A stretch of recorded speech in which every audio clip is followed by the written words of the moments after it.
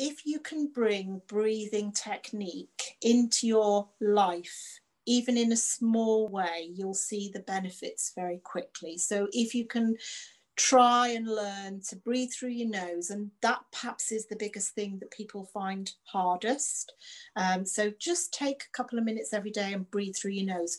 Focus on it, just breathe through your nose, then breathe through your chest, and take it in baby steps and incorporate the idea of breathing to start off with into your life. And then if you can put aside a few minutes a day, as I said, for me, it's beginning and end of the day because I've got no distractions, to practice that breathing, so that when you realize the benefits of what it feels like when you're calm, hopefully you can put that into practice when you're not feeling so calm, when you're feeling challenged.